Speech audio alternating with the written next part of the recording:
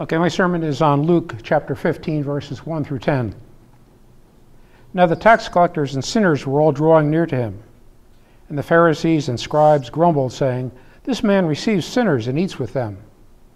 So he told them this parable. "What man of you, having 100 sheep, if he has lost one of them, does not leave the 99 in the open country and go after the one that is lost until he finds it? And when he has found it, he lays it on his shoulders, rejoicing. And when he comes home, he calls together his friends and his neighbors, saying to them, 'Rejoice with me, for I have found my sheep that was lost.' Just so I tell you, there will be more joy in heaven over one sinner who repents than over 99 righteous people who need no repentance.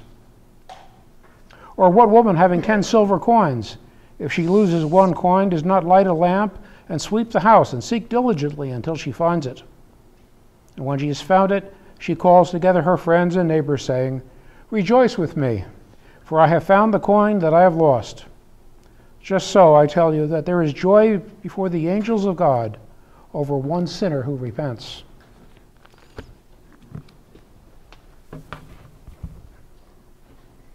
May the words of my mouth and the meditations of our hearts be always acceptable in your sight, O Lord, our strength and our Redeemer.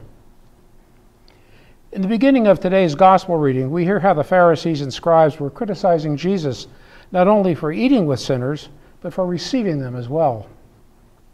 They disapproved of his eating with them informally or accepting invitations to meals in their homes, but perhaps even more so objected that he received them, meaning that he showed them hospitality. And it's possible he may even have hosted the meals. Receiving guests at the table for fellowship and sharing a meal has special significance as a sign of acceptance. The Pharisees and scribes, in their self-righteousness, would only fellowship with those they considered to be righteous. They separated themselves from any who they deemed were unrighteous. There was even a rabbinical saying that let not a man associate with sinners, even to bring them near the Torah. While sinners' actions have separated themselves from God, Jesus' actions and words show that God's outlook is different than those of the Pharisees. God's attitude is to seek out those who are lost and who are separated from him and in need of redemption and restoration. By eating with them and hosting them, Jesus showed them love and concern. Unlike the Pharisees, Jesus was willing to associate with the sinners and to bring them to salvation. He came to save sinners, as we heard in the reading from 1 Timothy.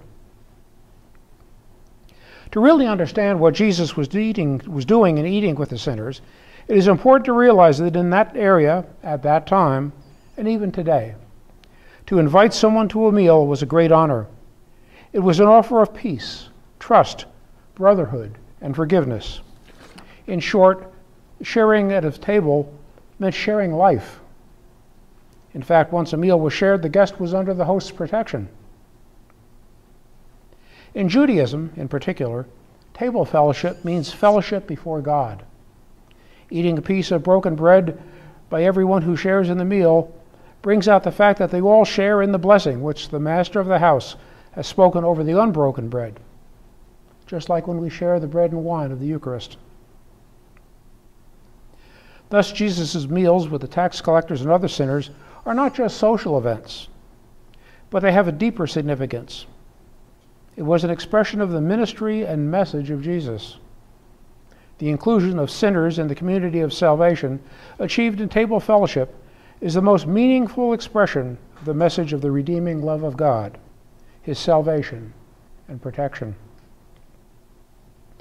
In our text, Jesus rebuked the self-centered Pharisaical attitudes by telling two parables, which are simply symbolic stories in which the characters represent something else. The first parable was about a lost sheep. What man of you, having 100 sheep, if he lose one of them, does not leave the 99 in the wilderness and go after that which is lost until he finds it? Now at that time, a shepherd normally had 30 to 40 sheep in a flock. In the parable, this shepherd had 100 sheep, so many that losing one might not seem to be much of a big deal. But in spite of the fact that he had lots of sheep, he left the rest in the pasture to find it. In this story, it's easy to recognize that the shepherd represents Jesus and the sheep represent us, his people. The lost sheep is a sinner who has not repented, has not recognized his sin, so he's lost in the desert. Or it could represent someone who has fallen away from the flock. In this case, even though there are many faithful and safe sheep, the good shepherd does not say, single sheep lost, so what? Not a problem. Besides, the wild beasts need a snack now and then. Instead, he sets out to look until he finds it. Note the word until. In some translations, the word look is rendered as search. And search implies a really dedicated attempt to locate something rather than just looking around casually. When the shepherd finds his missing charge, he doesn't just drag it back and toss it in the pen, but he carries it back on his shoulders, back to its home. He then calls all his friends to celebrate the return of the missing sheep. The second parable is similar, but uses the imagery of a lost coin, an inanimate, helpless object. Or what woman having 10 silver coins, if she lose one, does not light a candle and sweep the house and seek diligently until she finds it? The woman got a light and probably moved all the furniture to look for one coin. She had 9 more, but she still tore the house apart, looking for the missing coin, rather than waiting until the next time she cleaned house. And something of note, she also lit her oil lamp.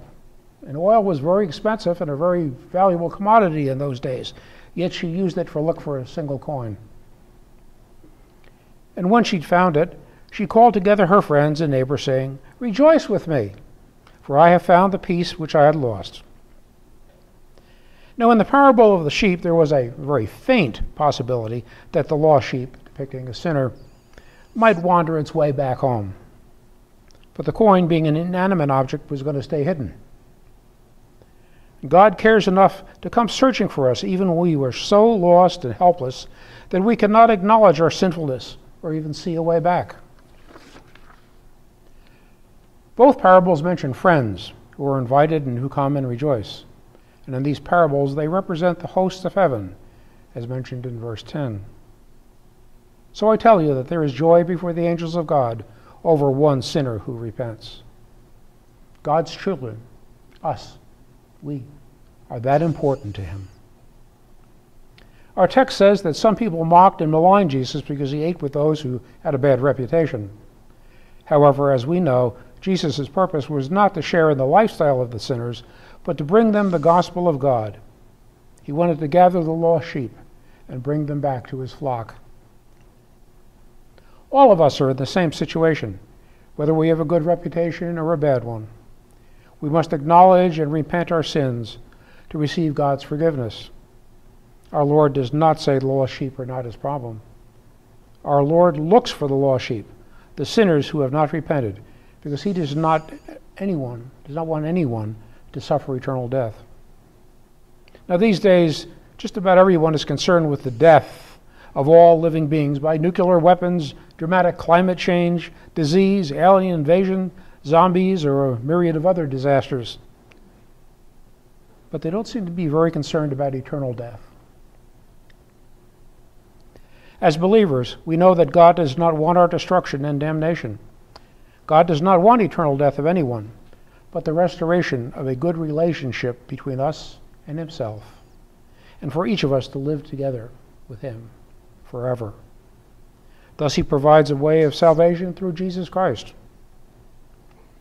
The time between the ascension of our Lord, as described in Scripture, and his second coming is the time that we are given to proclaim the good news of God's grace and salvation through Jesus Christ to all nations, as commanded by our Lord. Now, some people may say that after 2,000 years, all nations have had the opportunity to hear the Word of God. But that's not the truth. There are still many parts of the world where we find people who have never heard of Jesus. In addition, there are many people who may have heard of Jesus, but don't really know the real Jesus. In addition, some may have a distorted image of what Jesus is all about. Therefore, we, his church, have the task of proclaiming the gospel to all until the Lord returns. The proclamation of the Word of God includes not only the good news of salvation, but also the law of God, which condemns all as sinners.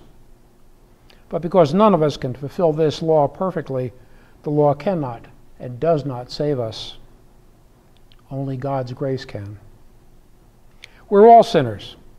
Our heritage from Adam and Eve is a rebellious will, so we are far from God. By all rights, we deserve God's condemnation, but God does not want our condemnation. He sent his Son, Jesus Christ, to die in our place so that we may be saved. Every Sunday in our corporate confession, we acknowledge that we have sinned against God in thought, word, and deed, and by what we've done and by what we've left undone. And we admit that we have not loved him wholeheartedly, nor have we loved our neighbors as ourselves. We do this because if we humbly confess our sins, God is faithful and just and will forgive us and cleanse us from all of our unrighteousness. Only the sacrifice of Christ on the cross made God's forgiveness possible for us. The mission of the church is to proclaim the law, to call to repentance the lost sheep. But we are not to say that we're better than anybody else, nor to say that we're holier than them.